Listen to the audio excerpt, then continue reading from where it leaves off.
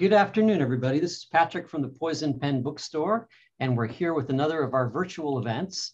And today we have our good friend, Ann Perry. Here's the brand new book, Death with a Double Edge, the new Daniel Pitt novel. And we still have some copies that have this nice letter signed by Ann tucked in. And I'll put a link in the comments field so you can order a copy if you'd like.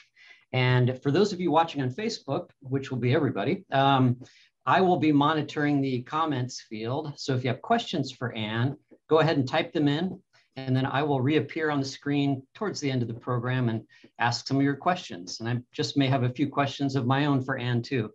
We always have great, deep philosophical conversations when you're here. I always look forward to that. Yeah. But Barbara is going to be hosting the show from her home office. And I'm going to hand it over to you, Barbara. Thank you, Patrick. Welcome, Ann. It's lovely to see you. I like your background there. There's a particularly nice painting kind of over your ear. It's a dear friend of mine. Painted lots of pictures. And when she was hard up and couldn't find anybody else with good taste as well, I bought a lot of them and I've never regretted it.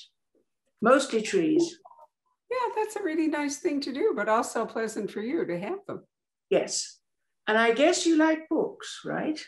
Indeed. Well, in introducing Ann, there's absolutely no way that I can go through the entire enormous oeuvre that she's got. So I will mention that she has written one series with Charlotte and Thomas Pitt, of which this Daniel Pitt book is an outgrowth. And this is book 4, following 21 Days, Triple Jeopardy, and One Fatal Flaw.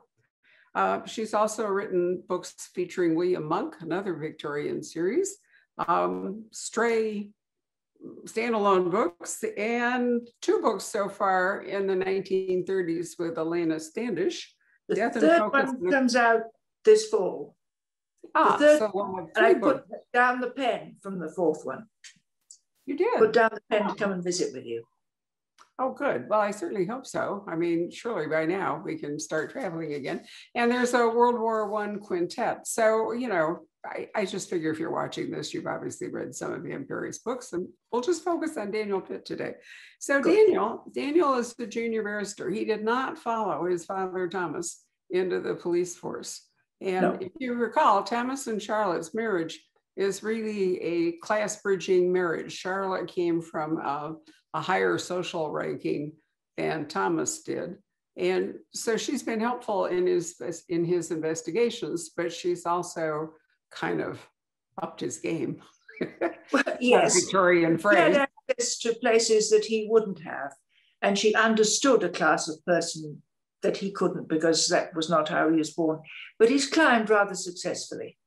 He has indeed. And now at the very end of last Pitt, he was knighted. And he became Sir Thomas Pitt. And Lady Charlotte. Yes. That's very nice. And you moved him up through Scotland Yard, and then you moved him into Special Branch, which at the end of the 19th, early 20th century was a really pivotal job, because the anarchists were on the loose. There was a lot going on, and a lot of civilian bombings and really dangerous things. It was formed to fight against the Irish bombing in England, but it went on to be any sort of anti-terrorist home-based thing, as opposed to doing stuff abroad, which would be MI6. Right. Well, we have anarchists, we have communists, we have, lots of things bubbling along, which so what else in the war and afterward. Yes. So anyway, Daniel has elected to go into the law, not in law enforcement, but rather the legal part of it. So he's the junior barrister. Well, he had an opportunity for an education, which Thomas never had. But do you think Thomas would have chosen to practice law? No. It was a matter of his time and place. Yeah, but also his personality. I mean, he's more of a questing beast than he is, yes. And I don't think that being a barrister in particular, maybe. I don't think it would have suited him at all. No. But I had to make Daniel something different. And that seemed like a nice thing to be battling either for the truth or for the defense of what was not so pleasant, but having to find the truth still. Well, your books generally have trials in them, and you've taken us into a lot of courtrooms over the course of all these books. So it's not surprising that Daniel, I mean, one day you'll probably have him take silk and he can be like a Queen's Counsel, but well, right now, he's not I there. last that long, yes. Because it's the ultimate drama, isn't it? Like the Egyptian balancing the souls of the dead. It's the final ultimate dramatic thing. Does this person go up or down the final judgment? Well, I don't think it's as simple as that, but yeah. Well, and symbolically, the judges who presided over the criminal courts when they came to capital cases actually put on a black cap to come out and pronounce. The death penalty in England was not abolished. I'm trying to remember. Was it after the war? It's after 50s. World War II? Yes, I think it was the 50s.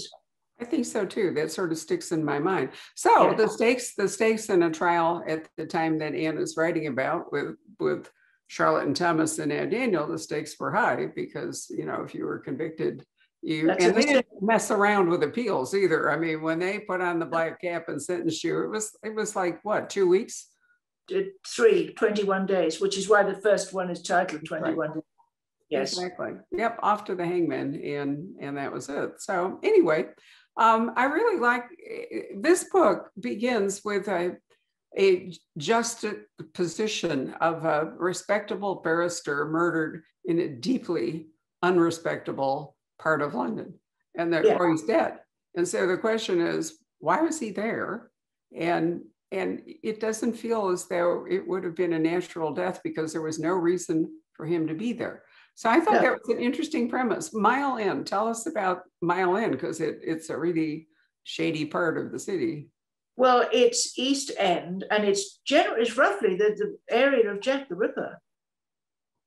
All those streets that we've come to know, such as Mitre Square, and I'm forgetting street names all over the place.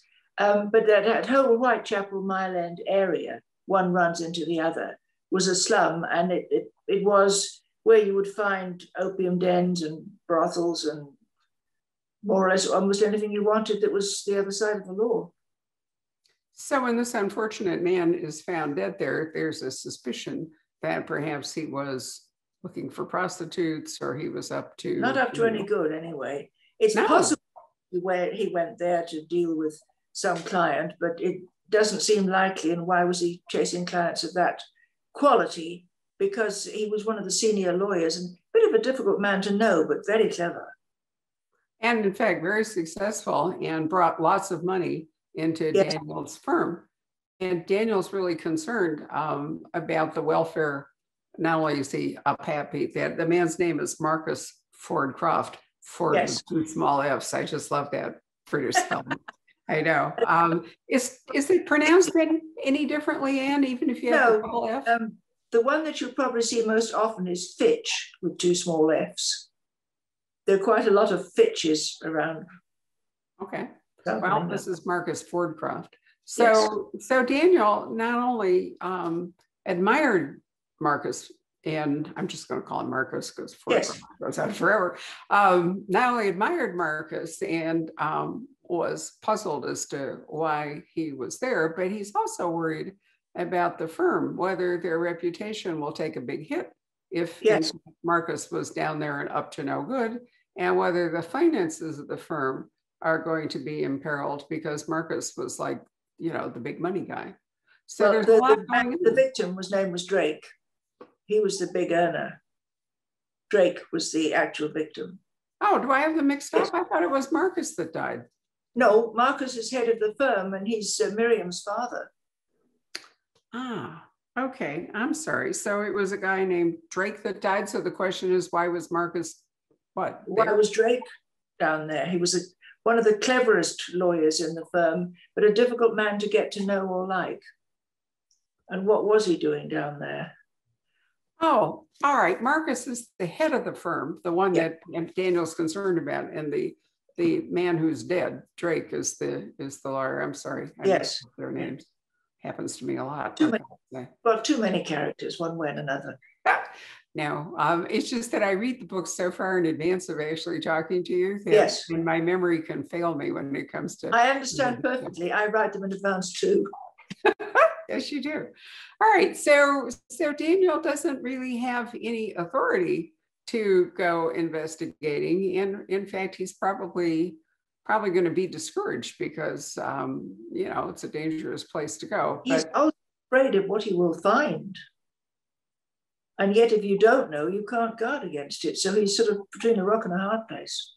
He really is. And he's on his own, but he does have a chance to spend time with his parents, and he does go and consult them.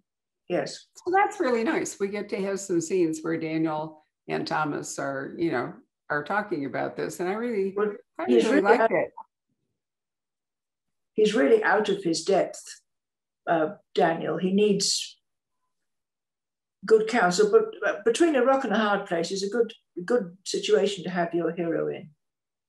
Well, you have Daniel essentially in his father's role, which is investigating a crime in this book. And so I think, it's an interesting thing because, ideally at the end of it, he will have more understanding, perhaps more empathy for Thomas's career and actions than he might have had before.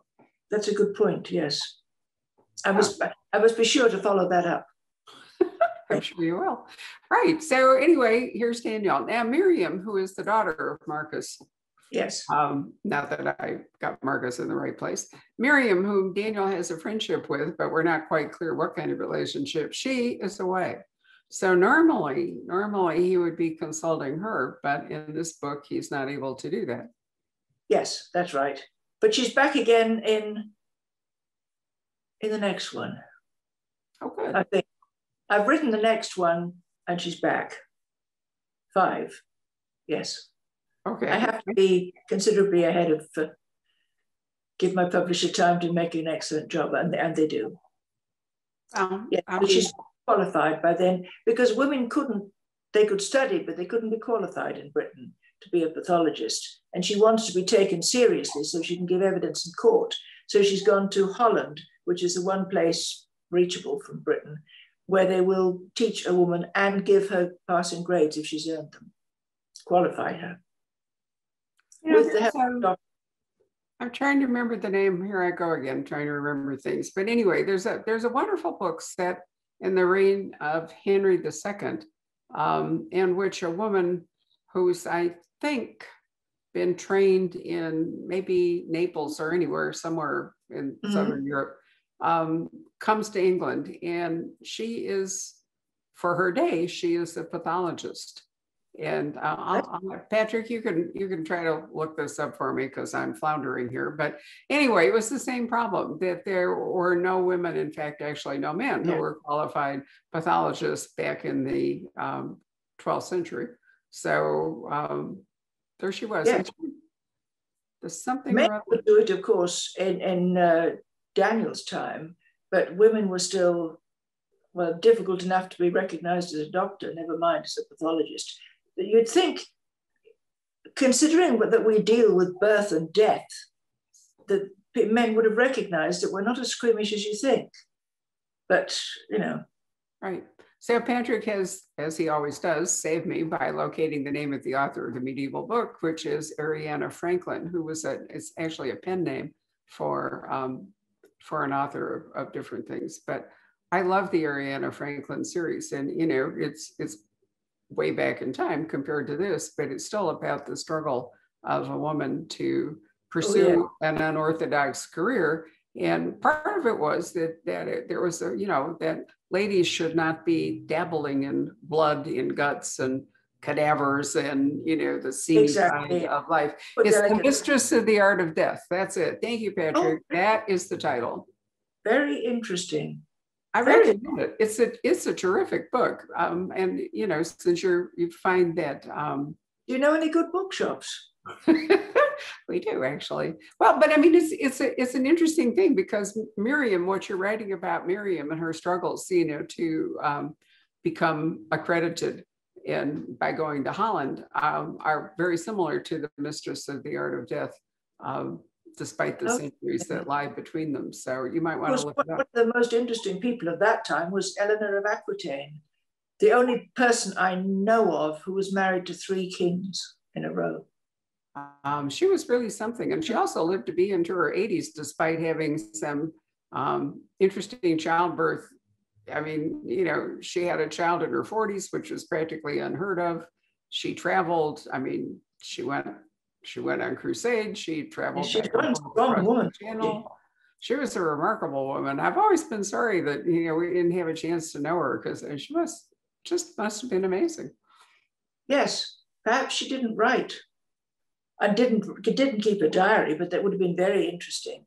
I've often thought that one of the most interesting, long drawn out games would be to ask several people which real life character would you write a first person diary for, if you could do so. And she would be a jolly interesting one, wouldn't she? Absolutely. And, you know, at that time, since Britain, I mean, she was the Duchess of Aquitaine, so England had claim to considerable swath of France, thanks to Eleanor. Well, gradually lost it over the course of centuries. The big losses were under John. But yes, of course, William of Normandy conquered us, and then we went and had so much of France because his heirs were heirs to his bits of France. Right. All very complicated. Went back and forth, right? I'm sure that Eleanor in later life wished that John had never been born. He was the child of her 40s, but you know, it's interesting how, you know, some people can inherit all their parents' good qualities, and some of them seem to like drink the poison. And John got his parents' bad qualities on both sides, I might add.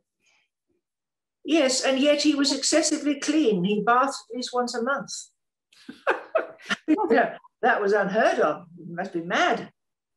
All right. Well, let's go back to Daniel Pitt, because are we now in Edwardian England? What year are we in? Yes. We are. Well, so Victoria died in 1901. 1912, I think. I think. Are we? Well, really I'm in 12 because I've written the one after that. Oh, okay. Anyway, Edwardian England is different than Victorian England. So, yeah. That king didn't all that long. How does Daniel proceed? I mean, here he has this conundrum, and we can't say what he finds out, but how does he proceed when he realizes that it's going to be up to him to look into the death of this man and try to figure out the fate of his law firm? Very, very carefully and with some trepidation. Now, I've written one since then, and disentangling in my brain how that one finished. I can remember how the one after that finished. But well, I'll give you a clue. And I will say that in case you think that political cronyism is a modern phenomenon, there is political cronyism to spare in Death with a Double Edge. And you realize that pursuing true justice can really stumble over the kinds of barriers that are erected when rich people and politicians and so forth are involved. That's probably all we should say. But I did think the cronyism aspect of this book was really interesting. Thank you. You put it better than I can, because most of my mind is on the one I'm constructing now, which is an Elena. Oh, wonderful. Well, we can talk about that in a minute. Elena number 4, but you've got number 3 to come yet. So you're happy with Daniel. I mean, Daniel was in a way kind of an experiment when you started, but I think you've given him some really interesting problems to solve. And are you enjoying his company? Yes, I am. I sort of need to work to get into it a bit with change of, grinding change of gears, but yes. And he's different from his father, different from his mother, and it's a very different time period. And I'm trying to make the differences apparent in the story, not just the scientific differences, but the big cultural differences too. And, you know, the Industrial Revolution has accelerated. There's strains in the empire. I mean, we're beginning to approach the peak Yes. at the end. the British Empire, which is basically destroyed by the two world wars. But I'm not sure that it wasn't going to begin to sunder even without the wars. The things that put well, time and progress has to happen. And if you try to stand in its way, it's just silly. Well, a lot of it, I mean, if you really look at a map of the British Empire at, let's say, the height of Victorianism, or let's say the end of the 19th century, so many of the territories that Britain had abroad were all connected with the Navy and with shipping. Yes. You know, well, you had Malta, you had Suez, you had the Sheikdoms in the Gulf, you had, you know, India, and then, you know, going around, you had Singapore and Malaysia and Hong Kong. Can I just answer this telephone and tell them I'll call them back? Going on ringing. I'm sorry about that. I'll talk to myself. Oh, sorry. Given up. That's right. So, I mean, you know, it depends. I mean, if while naval power and while transportation of goods was so critical in the 19th century, when airplanes came in and other stuff happened, I'm not sure that the strain of all that wouldn't have sort of broken up a lot of the. Yet I think when this ship got stuck sideways in the Suez Canal just a little while ago, it was going to affect the whole world, one ship blocking the canal. Yeah, but times change. Every empire has its beginnings, its expansion, a little while at the height of its power, and then it disintegrates and changes into something else. It's now the British Commonwealth, which is still, it's a loose sort of connection, but it is a connection. And most of us speak English for a reason. Well, yeah, English became the lingua franca, so to speak, yes, of the world. But, you know, now the American century was basically the 20th century, and now China's really pushing at the door, asking to be an equal. And, you know, it's difficult to know. The first couple of decades of every century are really riven by change. After the French Revolution and the turn of the 1700s into the 1800s. And then we had the Napoleonic Wars, and then we had, you know, World War I. And before that, we had the South Sea Bubble. And before that, we had, you know, Louis XIV and all the, you know, the Duke of Marlborough and all that. If you keep going back, you can see that for some reason, whatever comes together over the course of a century always seems to sort of hit a peak and then bang, you know, things change. It's almost as if history could count. Yeah, it is. It was the last decade of the century. Better do something wild. Well, I hope heading into the 20s, we're going to achieve you know, but look back at the 20th century, you know, after the war and after the flu and the whole bit, the 20s were kind of and then it all began to disintegrate again because of various inequities and so forth that I'm glad you said various inequities. That's what it is. It builds up a pressure point, and something's going to, like the earth, if it builds up a pressure point, there's going to be a quake.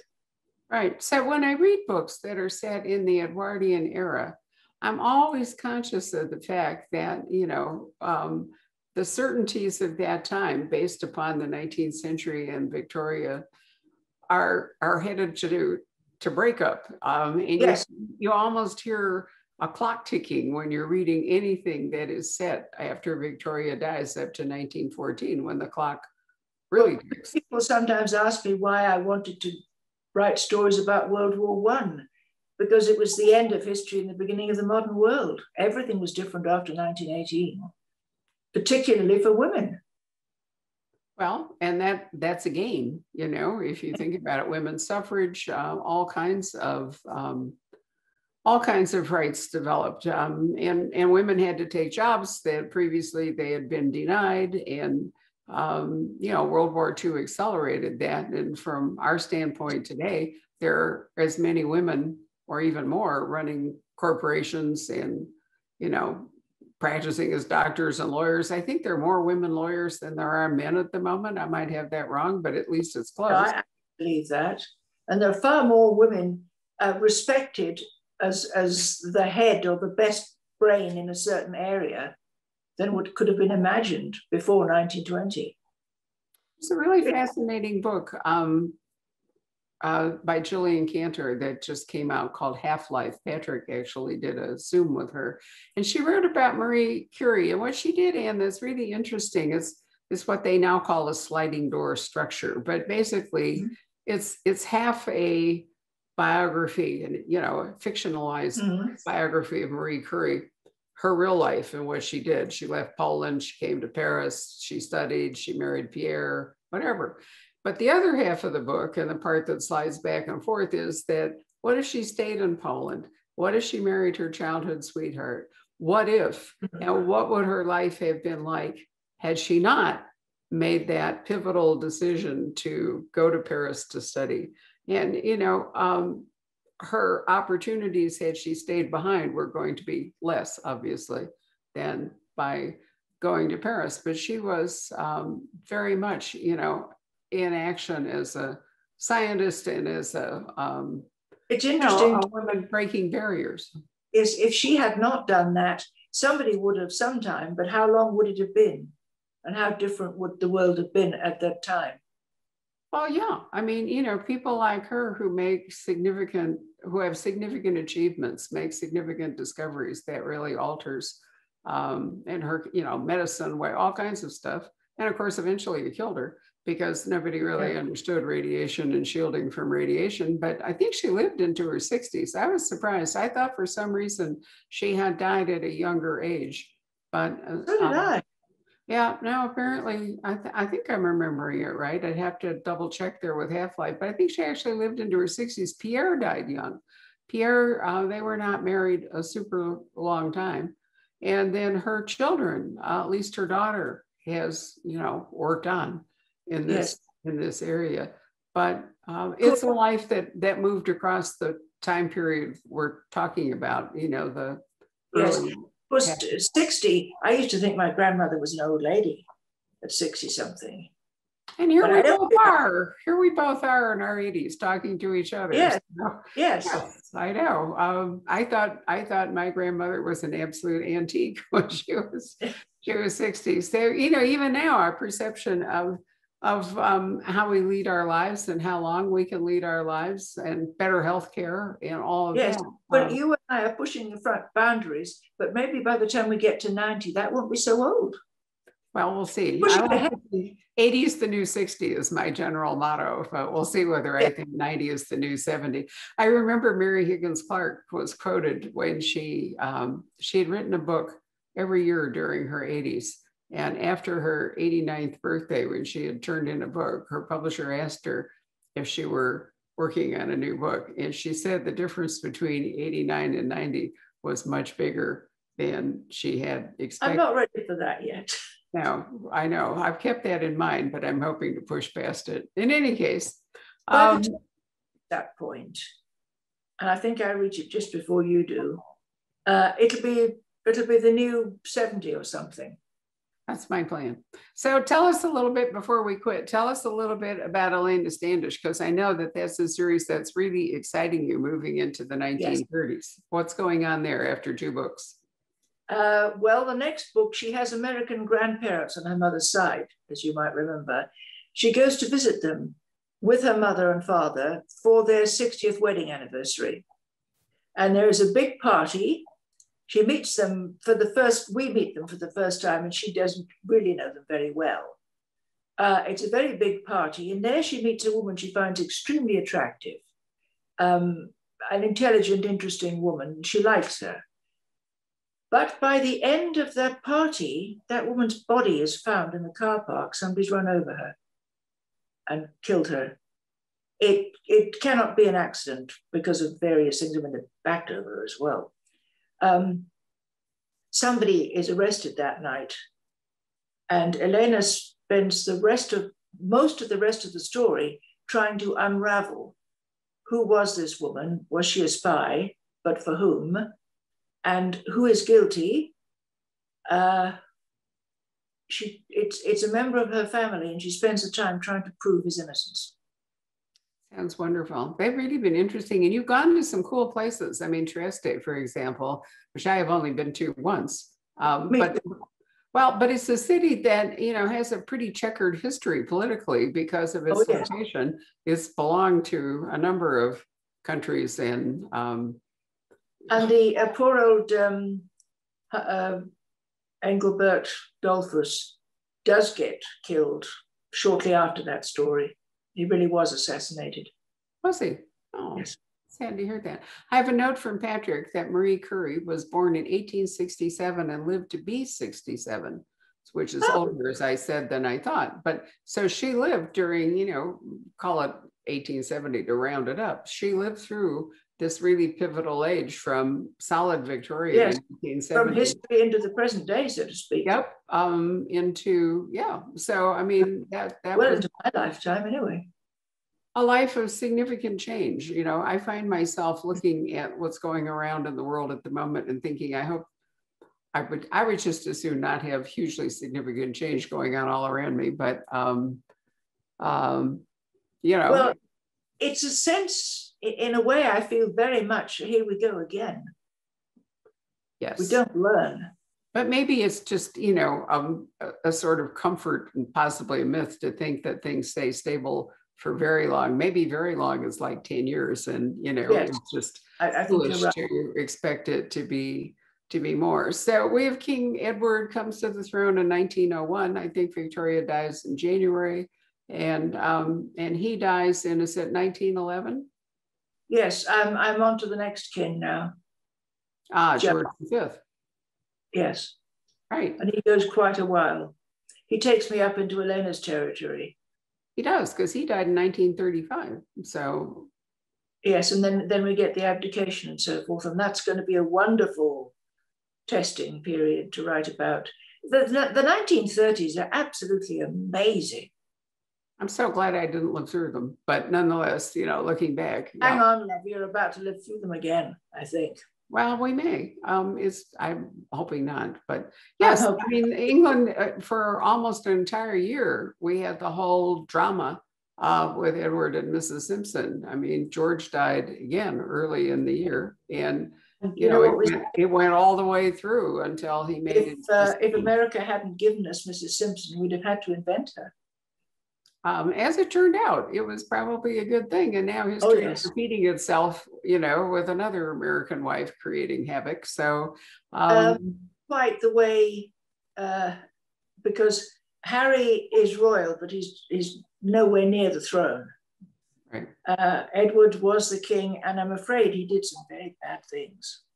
Well, I think it was fortunate. I agree with Winston Churchill, who was an enormous supporter of his actually marrying Mrs. Simpson way back at the beginning. But after the war, I think he has been quoted as saying that Britain should erect a cross in every marketplace for Mrs. Simpson because it kept Edward off the throne during the war, which would have been dreadful. And Edward's younger brother, George VI, was problem for Elena to deal with in the future when she's given the job of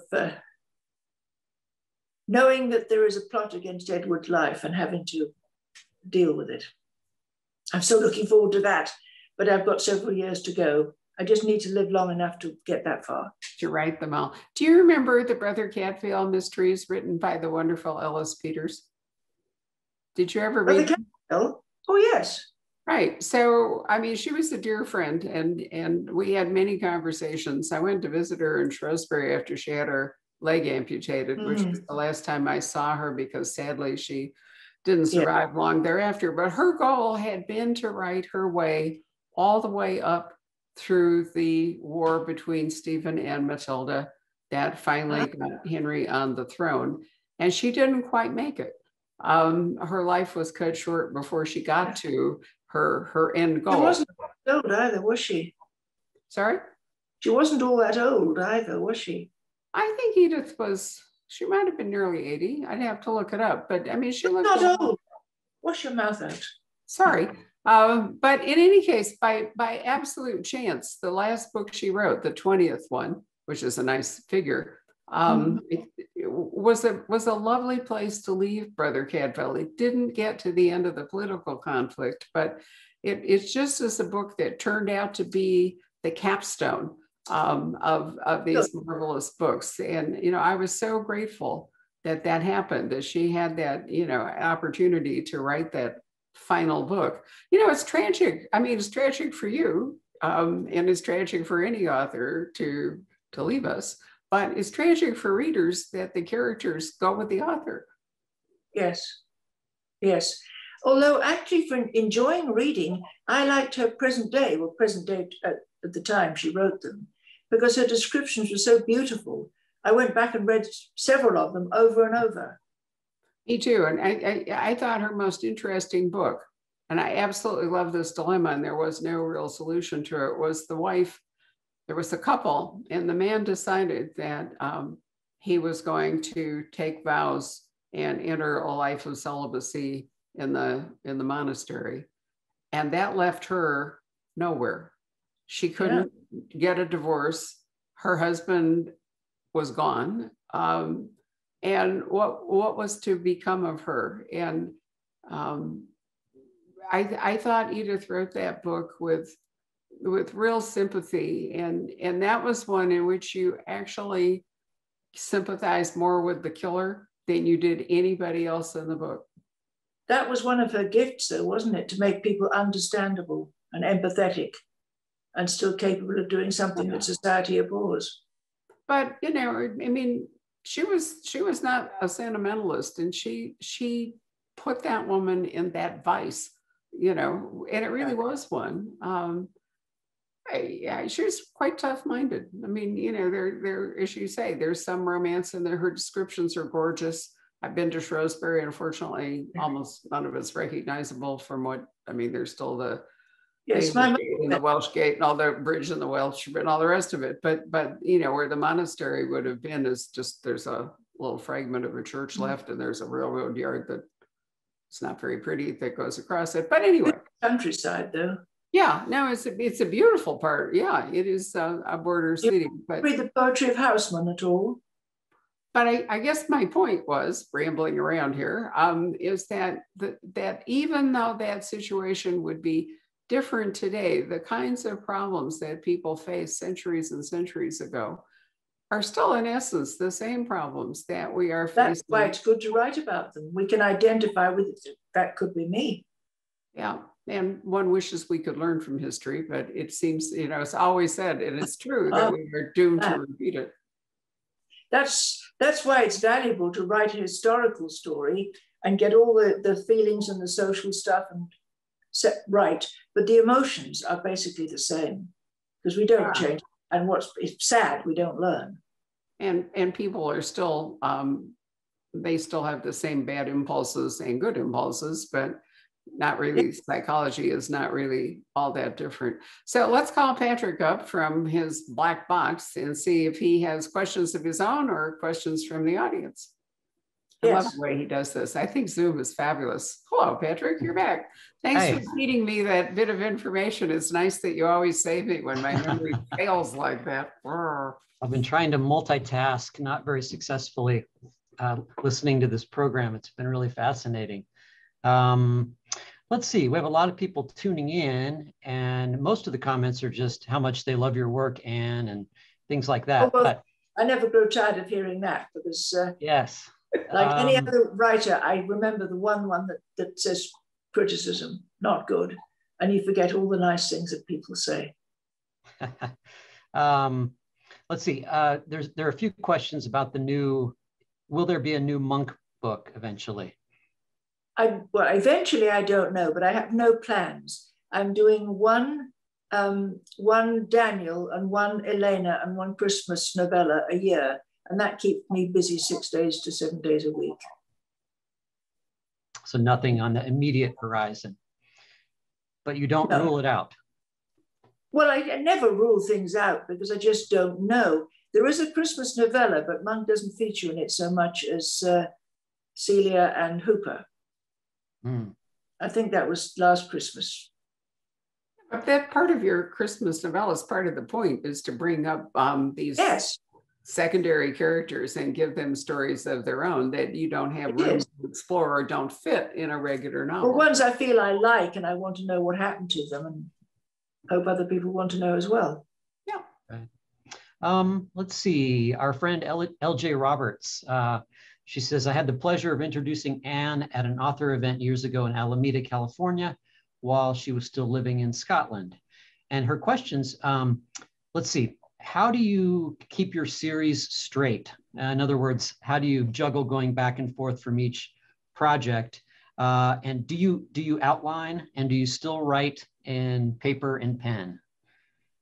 To take the answers backwards, yes, I still write with paper and pen. I don't know that I do keep them straight. I think it's just the luck of the drunk and the whatever it was else that looks after.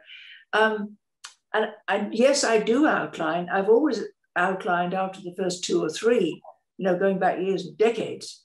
But now this new contract I've got, which is a 2-year one, it requires that the first thing I do is write a detailed outline, like about 20 pages or so, single-spaced outline, and submit it to my editors before I begin to write. And that's when the most of the down payment of the contract comes, not on signature. And I'm actually finding it very helpful. That I don't have to wait for them to read it and say it's okay, or I would never get started. I don't have time to take weeks off. But I do find it very, very helpful to have to do it. And then more or less, not to say, well, I'm not sure about that, I'll come back to it. You have to have it to give it to the editor. And I'm actually grateful that I have no choice in the matter. It imposes discipline on you, doesn't it? Yes, they don't pay me until I do it. So, that's a very good piece of gentle force. Nobody's asked this question yet, but it usually comes up. And I know you're living in Los Angeles. Can you give us an update on the various TV and film projects that might be in the works right now? The answer to that is simple: no. Lots of things look good, but I can't give you an announcement until there is one. But everybody keep hoping, because it takes a long while, and COVID hasn't helped anything, right, except maybe pharmaceutical companies. Right. But it's nice to be asked. Yeah. Let's see here. What do we have? Well, I was going to ask you a little bit about your World War I novels. How many of those did you write? 5, one for each year. For each year, right? I know it was only 4 years, but it covered bits of 4 or 5, 14, 15, 16, 17, and 18. Did that was that a completely different approach for you? Yes, because it was finite. The end of the war, that was the end of the story. Right. What was it like to research and write those particular books? Very, very emotional, very harrowing. I sat in tears, I remember one day, and I thought, you silly woman, this is a fictional character you've written. He doesn't exist. And you know that he's not dead. And then I realized I'm actually weeping for all those real ones who were dead, because the feeling is the same. And yes, it's very harrowing. Because would that have been your grandfather's generation? Yes. And my grandfather was a chaplain in the war, and his name was Joseph Reevely. Wow. He was a chaplain in the trenches in the war. Man. He died before I was born. Did you happen to see, and I know this is a little bit of a digression, but did you happen to see that film that came out, 2 or 3 years ago, a documentary by Peter Jackson called They Would Never Grow Old? And I didn't actually, no. Barbara, did you see that? Yep, and They Will Never Grow Old. It's yes, very I believe difficult to watch. The sheer waste of lives in World War I is the charge of the Light Brigade was similarly just nuts, but it was a relatively small number of people. But that's quite a famous quotation. They will not grow old as we, the left, grow old. Age shall not weary them, nor the years condemn. But they're going down of the sun, and in the morning we will remember them. Which World War I poet was that? Oh, that's ridiculous. There were quite a few. I don't know. Wilfred Owen, maybe? I don't think there's anybody as famous as that. Sassoon? Oh, Sassoon was as famous as Owen. Yeah, and so was Robert Graves. But well, so at Rupert Brooke, I mean, lots of them. It's called The Poets' War by some, because we lost so many. yeah, but that, I mean, that documentary was so remarkable because of, you know, the narration was strictly these recorded testimonies from World War I veterans. It was amazing.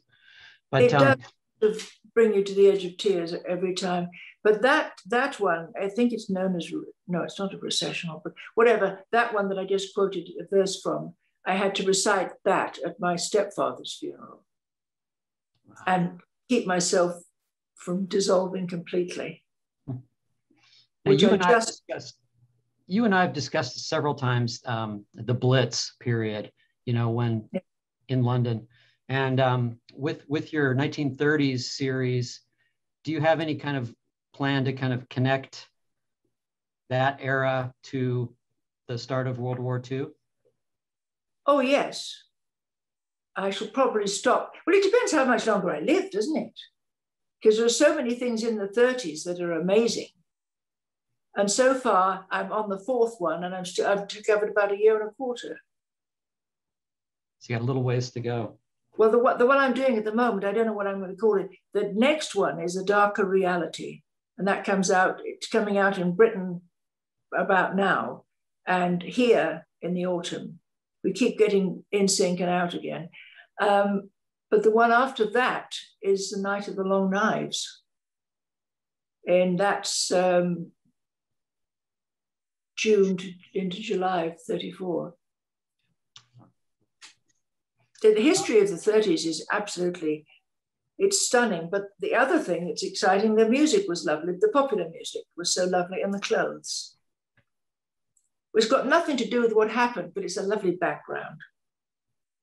Because I love getting beautiful clothes for my characters. Well, it's amazing to see the whole Weimar era in Germany and all that, you know, decadence and opulence and then what was. By the way, it's got nothing to do with that, but a lot to do with echoes. Vera Lynn died just very recently.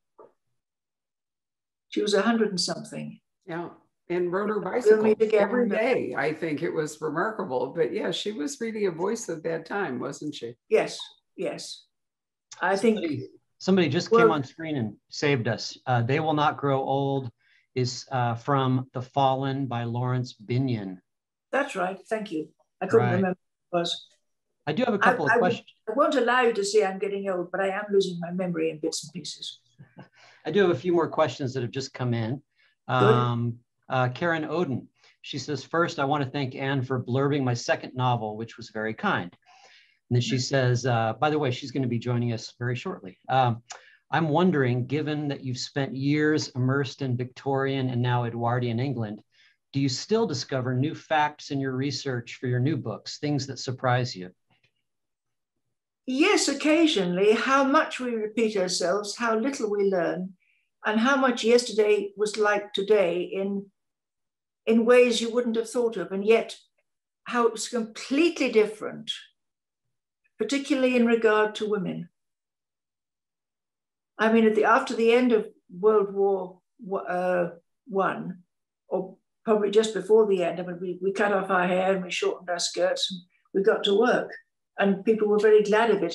And the other big difference was Jack and his master bleed exactly the same way in the trenches.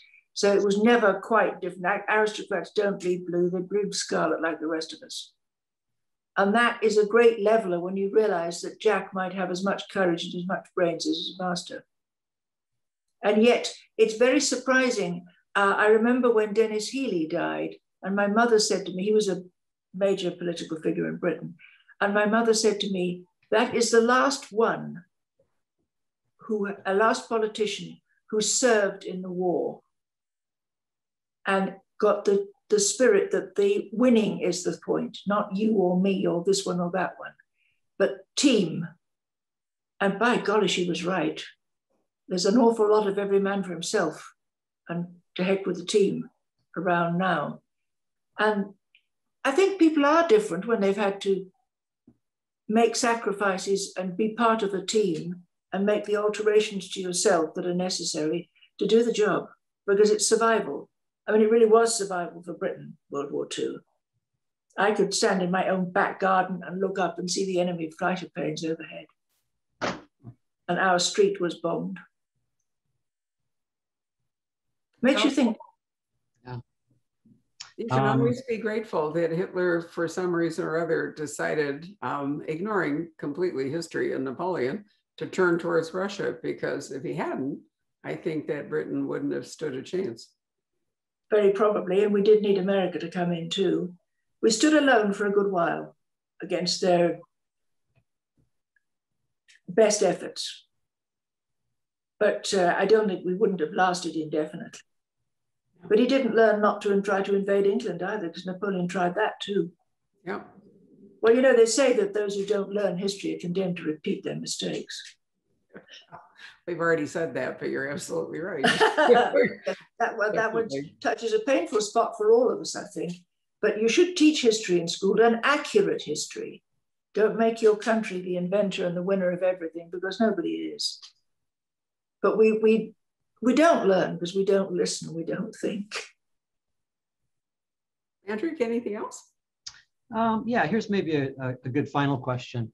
Wiley, he says, is there a period of history that you would like to write about that you haven't yet? Yes, there are two periods. I would love to. One is the French Revolution, particularly the High Terror, because I don't think there's been anything quite like that. And the people were so extraordinary, you couldn't invent somebody like Robespierre. You know, he never actually saw the guillotine until he was taken to it himself in a tumbrel. And he used to despise, you know, he was leader of rising against everybody, and yet he walked around in the Ancien Regime costume with high-heeled, Cuban-heeled shoes and a white wig, sucking an orange because he had indigestion. That's about the worst thing you can do for indigestion. And Marat, who was murdered in his bath by Charlotte Corday. Bath was boot-shaped. You know, they're quite extraordinary. And if I could write one person's fictional diary, it would be Joseph Fouché. He was in the priesthood and left it, or trained for it and left it, married, had a little daughter who died as a baby.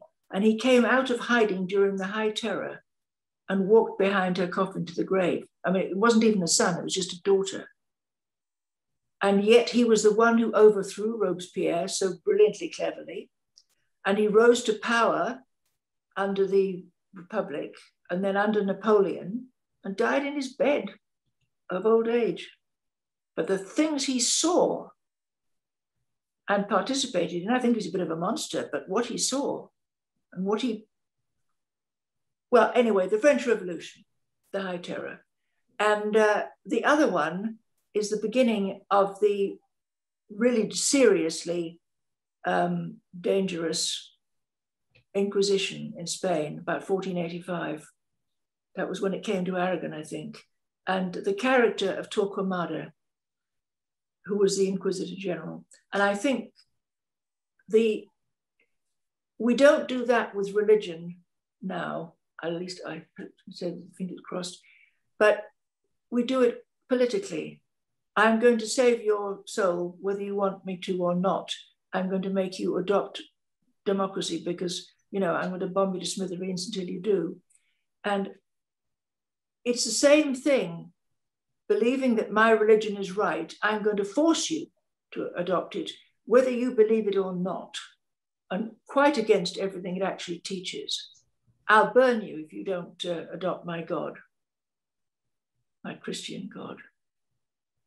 And I heard a story about Torquemada writing late into the night, and he was writing by candlelight, of course, we're talking the 1480s.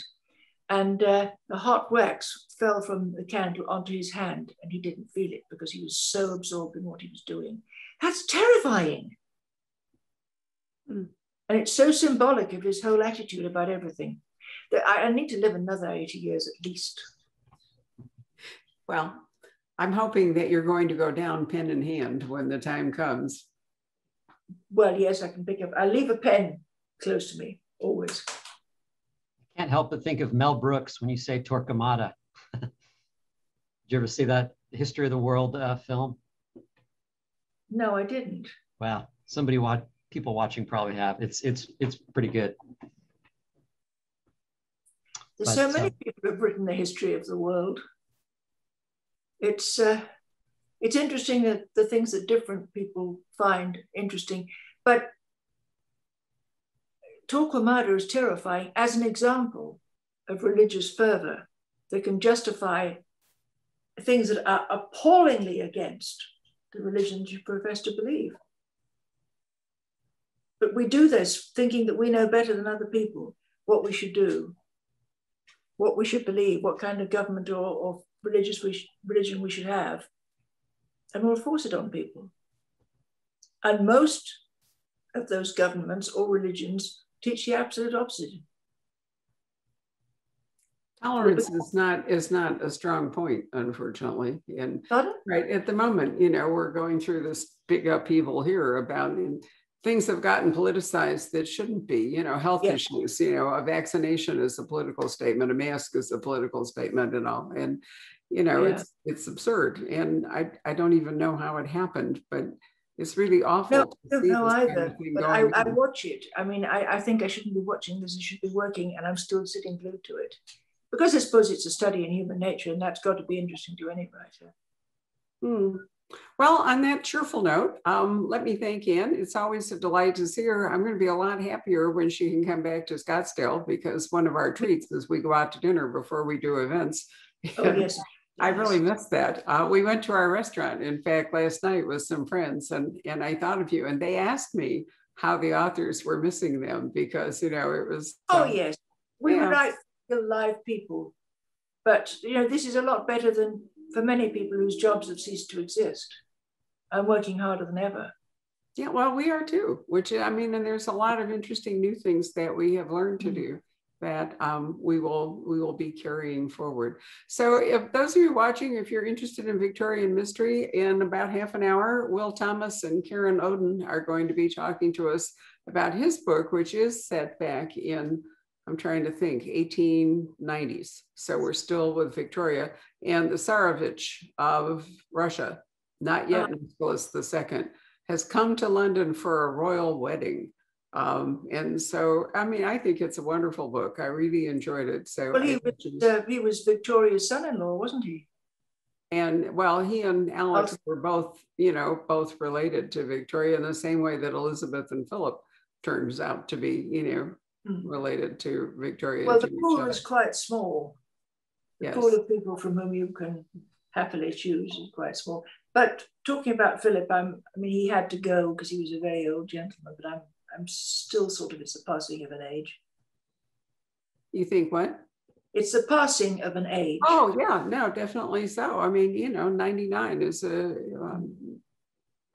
definitely the passing of an age. And his funeral is tomorrow. So it's, I guess, an occasion for both mourning and for some people, I don't know. Well, it's a celebration of a life very well lived. Yes, indeed. I agree with you. So thank you all for watching it this afternoon, and thank you for spending time with us. And there will be a podcast available for our rambling discussion tomorrow, and the video will live on forever. And I will remind you that this wonderful book, Death with a Double Edge, which comes with a letter that Anne has autographed, it's difficult for her to manage signed books at home. So the letter is a very nice way. May I say goodbye to Patrick as well? Great to see you, Anne, as always. Give me a telephone call sometime and I'll catch you up on what's happening. Okay. We'll do it. I would be ill-advised if I were to say it for broadcast. By the way, before we stop, when I was I'll send you a photo of this. When I was in Paris, right before the pandemic started, my wife and I went to Shakespeare and Company, and in the book stall outside, prominently placed was an Anne Perry novel. And I took a picture of it, and I was going to send it to you, and I forgot, but I will. Oh, that would be very nice. Yeah. And if you could send it, were you going to send it via email or on paper? I'll send it to you over email. Oh, because I can't print off. This is an iPad. I can't print it off. You want me to print one out and send it to you? Okay. very much. Okay. We could do that. Thank We should send her the Ariana Franklin. We should send her the Ariana Franklin book too, now that I've remembered, thanks to you, it actually was The Mistress of the Art of Death. In any case, thank you all. Enjoy the rest of your day and your weekend. Goodbye. Very much indeed. Bye-bye.